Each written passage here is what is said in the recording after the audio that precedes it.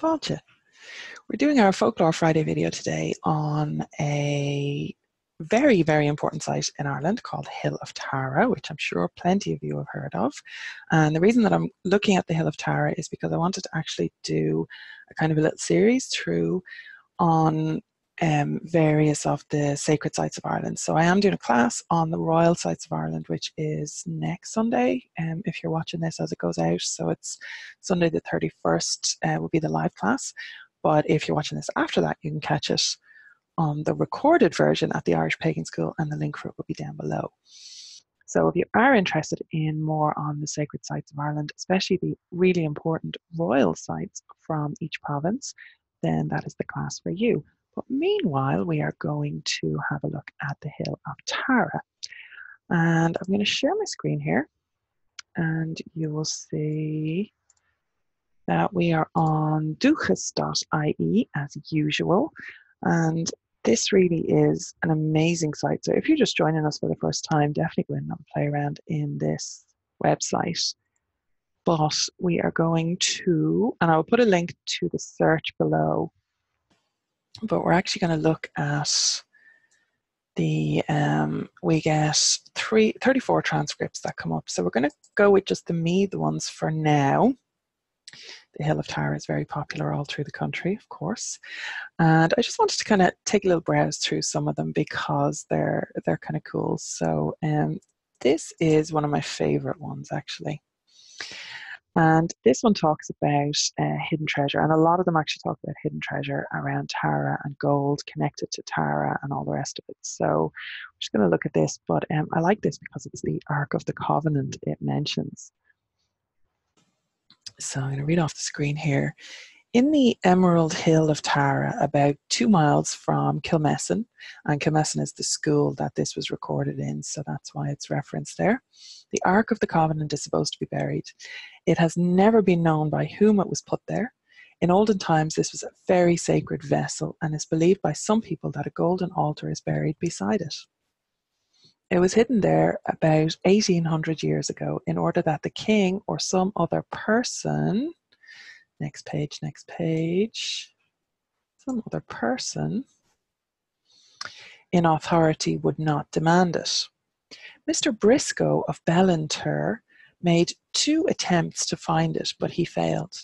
His trouble was not lost. During his investigations, he found a precious stone. It is believed that it will be an innocent boy who will find the ark. 6 candles in golden candlesticks at certain times were seen lighted on Tara Hill. It is said that these are the candles on the golden altar. So it's really interesting stuff that kind of like goes along with all this hidden treasure at Tara, and sacred and religious artifacts and lights on the hill and all that kind of stuff. So there's another one here about Danish people buried the gold. So that's the Vikings. I can skip that one. I like this one, the local monuments. So this one is from Kilberry in County Meath, which is near enough, I suppose, local. And it says there is a stone. I'm going to read, there is a stone at the stone cross near Orristown. St. Patrick carried the stone from the Hill of Tara and hid his boots under it. And when he came back, the boots were stolen. And he cursed Orristown and said that every year something like that would happen. The mark of his shoulder is on the stone yet. So if you know anybody in Orristown in County Meath, I'm wondering, can't help but wonder, are they still cursed? And does somebody get their boots stolen every single year? And this one then, an old story. So this is where we get into mythology and Fionn McCool.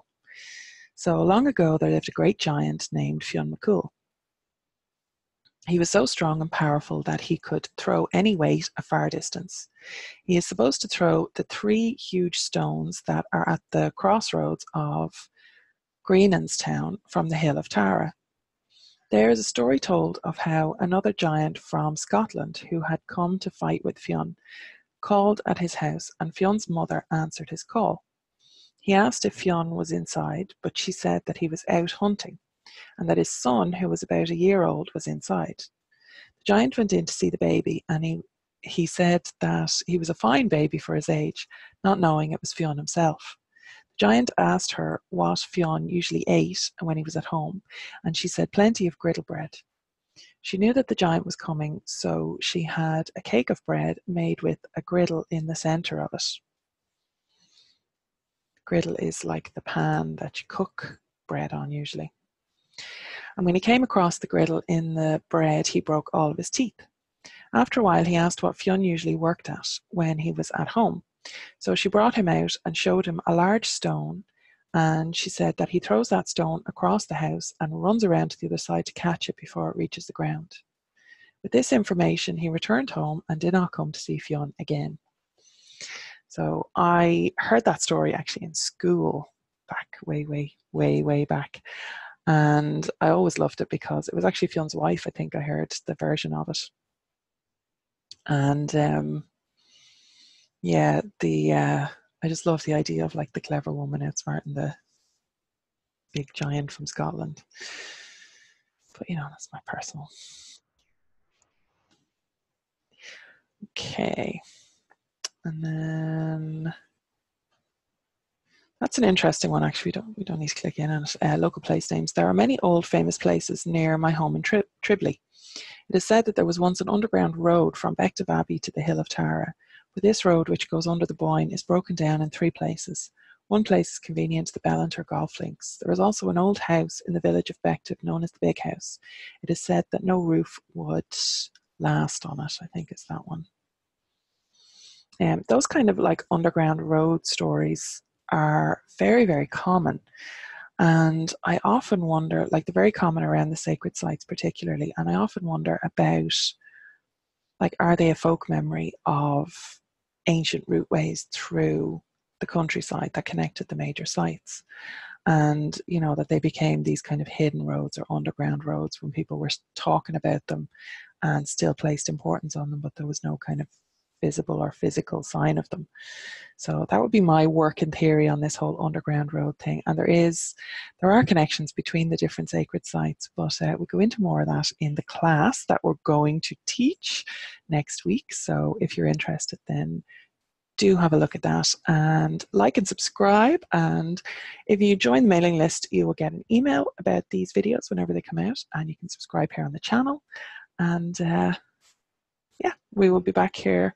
I'm trying currently to do, let's stop this share, sorry.